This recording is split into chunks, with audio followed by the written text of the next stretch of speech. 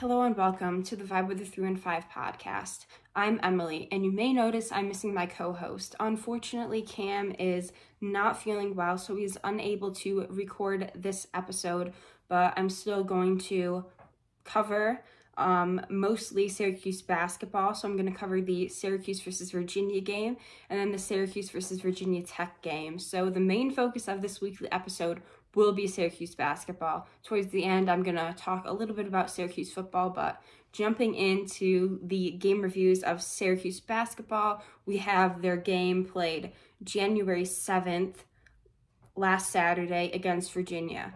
So the final score was 73-66. Syracuse unfortunately lost that game, but the player of the game was Judah Mintz. So Judah had 18 points, 4 rebounds, 3 assists, and he ended up playing 35 minutes.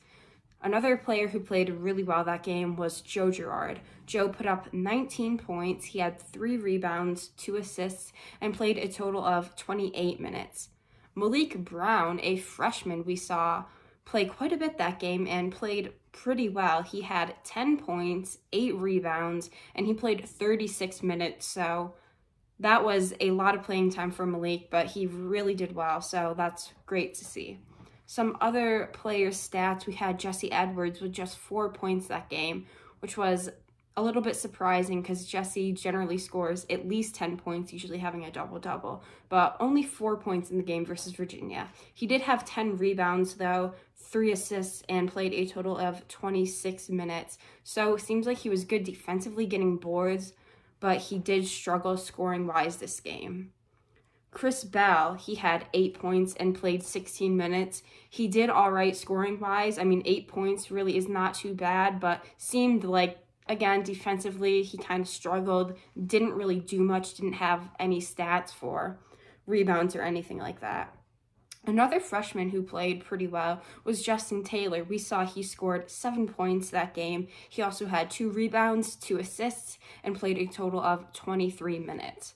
So some important notes from that game. Benny Williams was sick. Apparently he was throwing up before the game, so a similar situation happened in the Bryant game earlier this season. So we did not see Benny Williams start, which is really a big change for Syracuse because Benny has started all year long. So instead of starting Benny, John Bolajak was started. He only ended up playing 4 minutes though. Malik Brown really stepped up that game and played starter minutes. He played 36 minutes, so the entire game except for the 4 minutes starter John Bolajak was in. Coach Boeheim said that he would have started Malik Brown that game, but since Malik is from Virginia and they were playing against Virginia, he didn't want to start him in his homecoming game. He didn't want that to get in his head, so he started John Bolajak again instead of Malik. So the Benny Williams situation, as mentioned above, this is the second time Benny has dealt with a sickness this year and hasn't been able to play. So it could, be true that he is sick. Obviously, he wasn't feeling well. But in our opinion, we think that maybe Benny gets nervous about the games and maybe, it makes him nauseous, causes him to throw up or whatever the situation may be. But it seems like he ends up getting sick maybe because of nerves, and it's just really unfortunate because we rely on our starters to start, so when there's a change like that, it affects the whole team, so it's a little bit tricky to adjust from, but hopefully Benny starts feeling better. Not quite sure what's going on there, but obviously he was not able to play. So, moving on to the Syracuse versus Virginia Tech game, that was a really good game for Syracuse. So they played that game on Wednesday, January 11th. Syracuse won. The final score was 82-72. Syracuse's record is now 11-6. So the player of the game that game was Joe Girard. Joe played very well that game. He had 24 points, 1 rebound, 3 assists, and played 38 minutes. Really great game for Joe. He played very well defensively, although he is significantly shorter than most of the other guys on the court, but that does not stop him from running across the floor to guard somebody who's open, on the 3-point line. So saw a really great effort from Joe defensively. So that was great to see.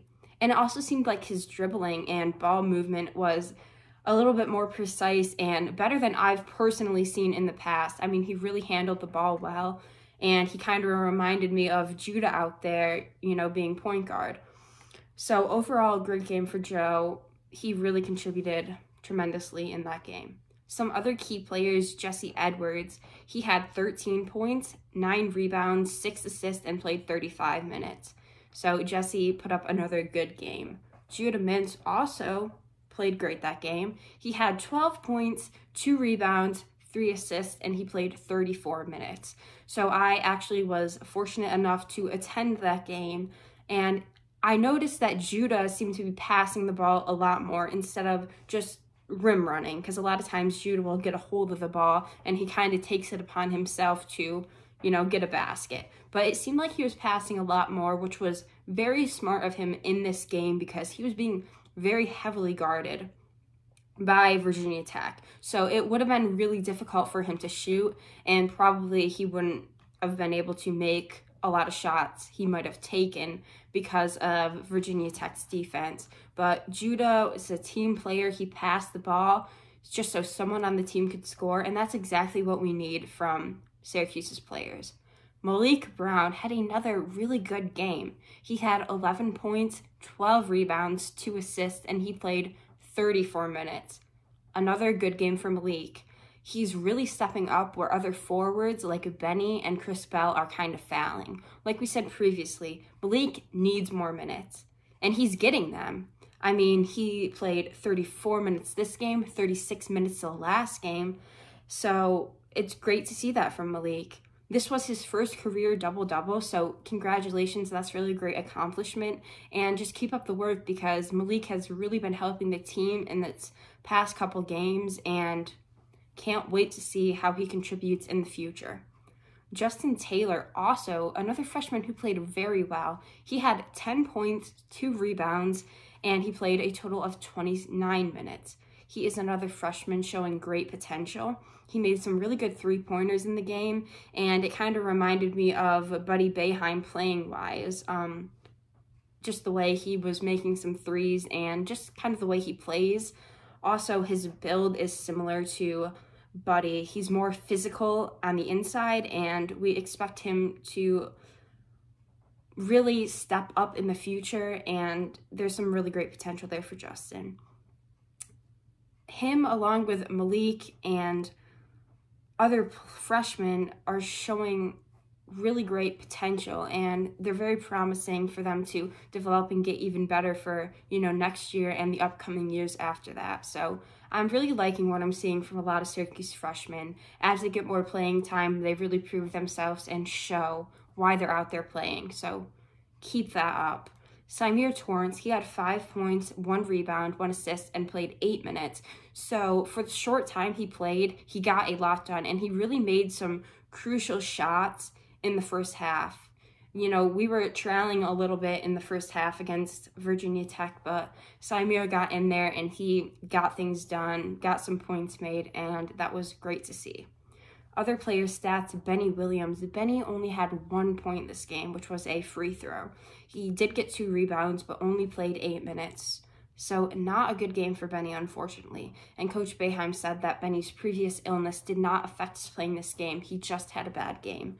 So it seems like Benny is either not feeling good, or if he's okay, he's not playing his best, which obviously sucks. Like that, he's a starter and he's a sophomore, so compared to a lot of other guys on this team, he is kind of more of a leader. And it just, when he struggles to score and only gets 1 point in 8 minutes, it's just too bad to see. But Chris Bell, he ended up getting 6 points this game, 2 rebounds, and played 9 minutes. So even though Bell and Williams are starters, we see players like Justin Taylor and Malik Brown get much more playing time and more stats just on the board in general.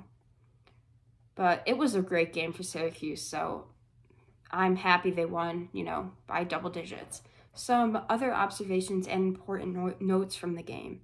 Chris Bell was really playing a lot better defense, and he seemed to be trying a lot harder out there, which is exactly what we need for him and is what coach asked for. He just wants him to try to get those rebounds.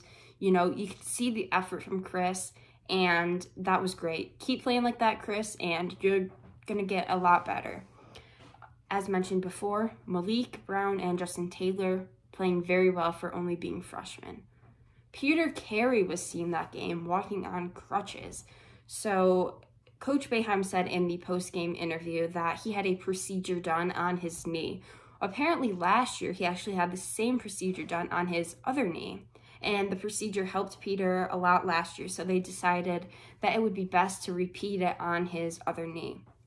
Coach confirmed our speculations of Peter Carey redshirting his freshman year. Now it will be a medical redshirt. So Coach said that he will be redshirting for his freshman year, but it will be good for Peter because he'll get bigger and stronger for next year, which is what we need. So we're wishing Peter a speedy recovery and wish him the best for, you know, the rest of this year getting better and stronger, and we can't wait to see what Peter brings to the table next year. Coach was asked again about the starting lineup, which is talked about a lot, and he responded by saying, "It doesn't matter who starts, it matters who's playing. You earn your minutes. If someone plays well, then they're going to earn more minutes. That's the way it works." And that is true. We have seen that, you know, with Malik Brown playing good, he's getting more minutes than other starters. Same with Justin Taylor. And, you know, that makes sense to me because I've often wondered, you know, why doesn't Coach change up the starting lineup? But like he said, you know, okay, you're a starter, but like that, if you only play 8-9 minutes, whoop-de-doo. Like that, you could come off the bench and have 34 minutes, 36 minutes.